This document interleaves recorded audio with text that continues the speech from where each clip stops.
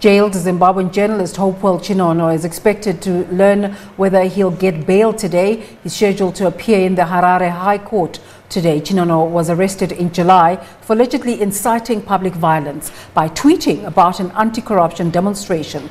This is his fourth attempt at being freed after the same court and the lower magistrate's court previously denied him bail. Some observers say Chinono is also showcasing symptoms of COVID-19 and has been advised to self-isolate, but was brought before the court yesterday as part of his remand conditions. Meanwhile, opposition politician Jacob Ngativhume, who's also in custody on the same charges, will also hear the outcome of his bail application. Joining us now via Zoom is Chinono's lawyer, Coltart. Mr. Coltart, a very good morning. Thank you so much for joining us on this day. What are your expectations for court this morning?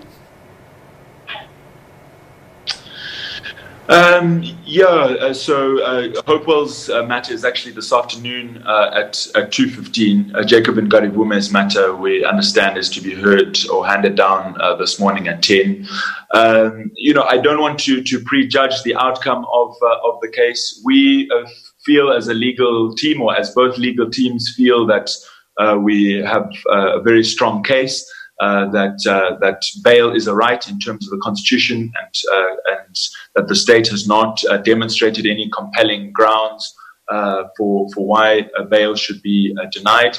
Of course, bail has been denied 3 times prior to this, and so we're fully aware of that possibility. But we remain hopeful that indeed he will be freed today. Apparently on Monday you confirmed that Hopewell is sick.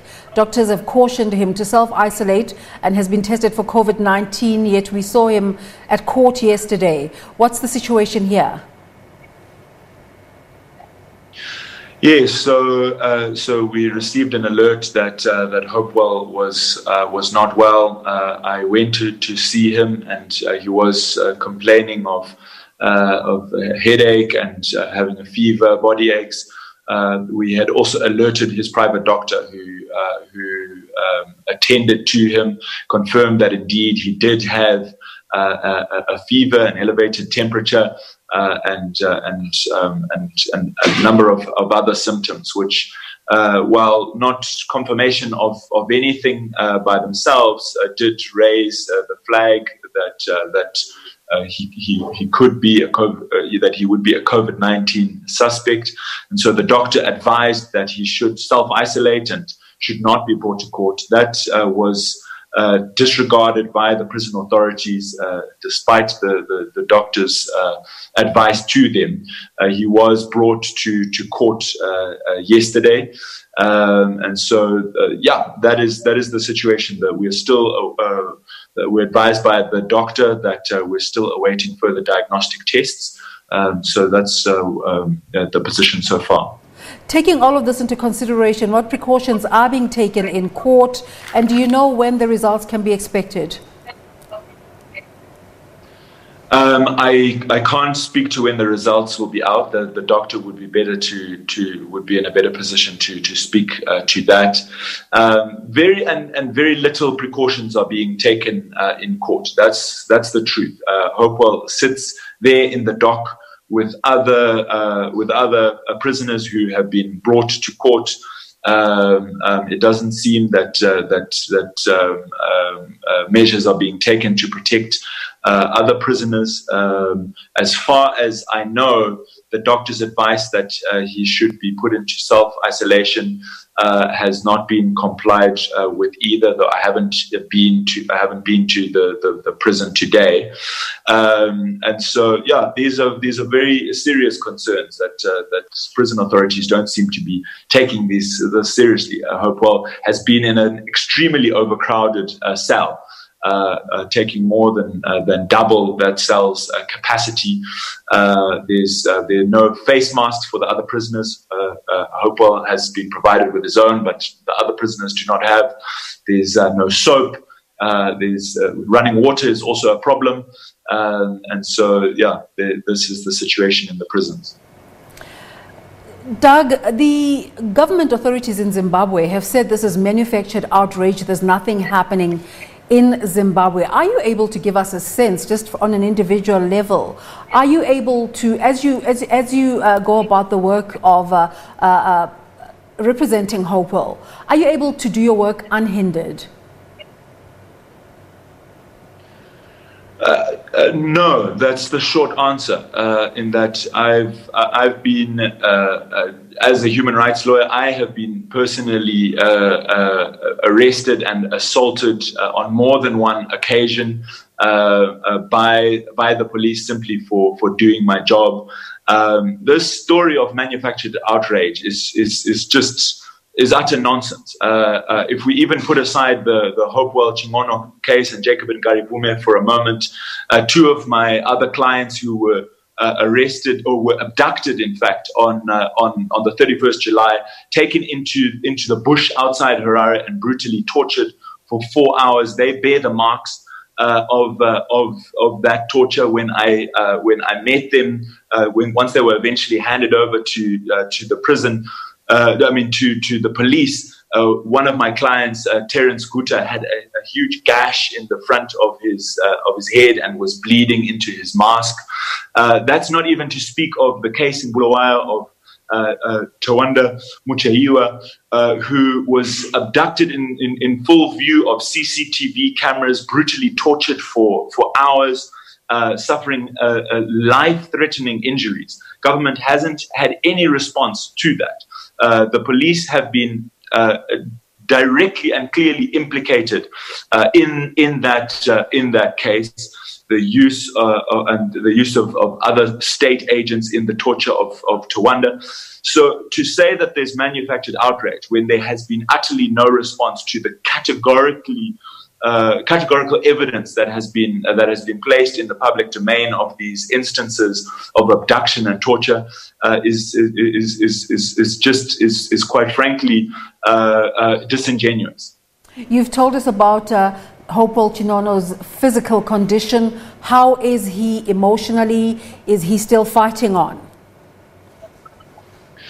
Yes, he is. He is still fighting on. He remains resolute, knowing that he's standing on the right side of history, standing up against injustice, and it's that resoluteness from him that seems to be frustrating the state. We noted in one of the bail rulings from Magistrate in Duna that part of the reason for saying that he's not remorseful was that he's often seen at court pumping a fist in the air, and this was used as part of the justification for denying him bail.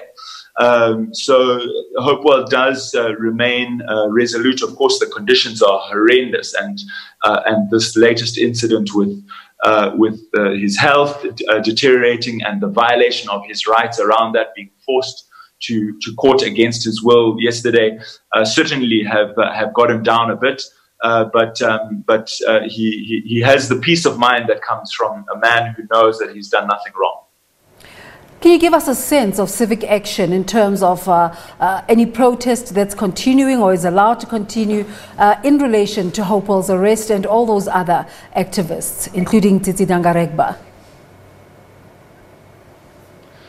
Yes, so there is protest action which is ongoing in some creative ways, given the extremely repressive environment. Any form of street protest is brutally cracked down. People, as we have seen, even if people are in ones and twos, they are either, if not arrested, they are abducted and tortured, charged with spurious charges. And so in this highly repressive environment, people have taken to other forms to express their discontent. Of course, the Zimbabwean Lives Matter hashtag has exploded. People have taken on what are being called solo demos, where people just write a placard, maybe written Zimbabwean Lives Matter, take a photo of themselves, often covering their face with their placard due to the fear of reprisals, but then posting those pictures on social media. So people are innovating, even in this highly repressive environment, to try and keep the space open, to keep exercising those rights guaranteed in the Constitution, despite the government's best efforts to tear that Constitution to pieces. In your opinion, is Hopewell going to be getting freedom anytime soon? I can't express an opinion on that. All I can say is that we are hopeful that today, this afternoon, the outcome of today's bail hearing will be different to the previous ones. Because I can imagine those coronavirus concerns are just adding more strains to an already stressful situation. They are, absolutely, and you know, this is something which affects the entire prison population, and it's emblematic, or it's symbolic in a sense of the very thing that Hopewell was arrested for in the first place. He was arrested for speaking out against the government's corruption and failure to respond to the COVID-19 pandemic in Zimbabwe, the looting of public funds designated for the procurement of PPE, and now he is at risk of becoming a victim of the very thing that he sought to expose. Doug Coltart, thank you so much for talking to us this morning. That's a pleasure. Thanks very much for having me.